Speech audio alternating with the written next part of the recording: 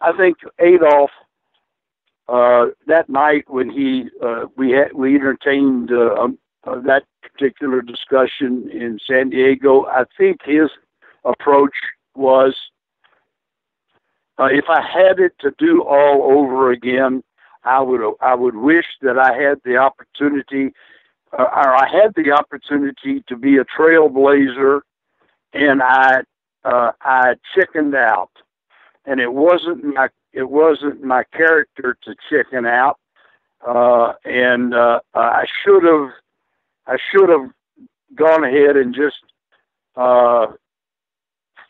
forced it to happen, because I could have been a better person. As a result of that, I could have been a leader, and I was in a position to do it. And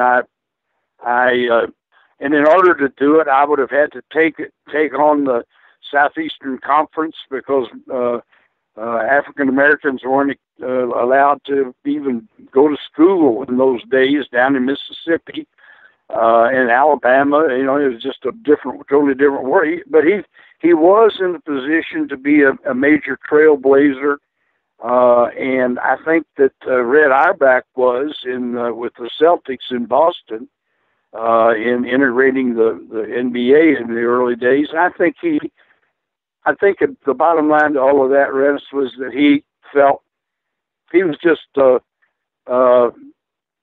We got to a point where he felt comfortable talking to me, because at the end of that night, he said something to me after I left him off at the hotel. He said, if you ever tell anybody while I'm alive what I just told you, I'm going to tell them, and they ask me about it, I'm going to tell them, you lied.